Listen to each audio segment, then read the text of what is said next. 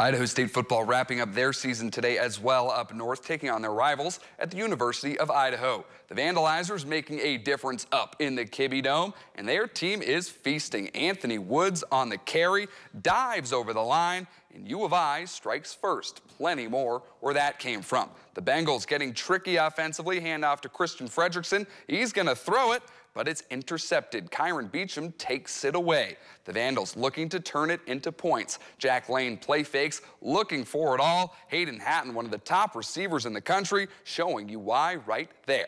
Unfortunately for ISU, it didn't stop there. Lane looking deep once again. This time it's for Jordan Dwyer, and that's going to be another Vandals touchdown. The floodgates opening early in Moscow. A positive sign here for the Bengals. A host of tacklers get home, and the ball comes loose. Idaho State is on at first. Signs of life in the second half, but this one was all but over at the break. The Vandals pick up a win headed into the playoffs. Idaho State finishes their season at 3-8.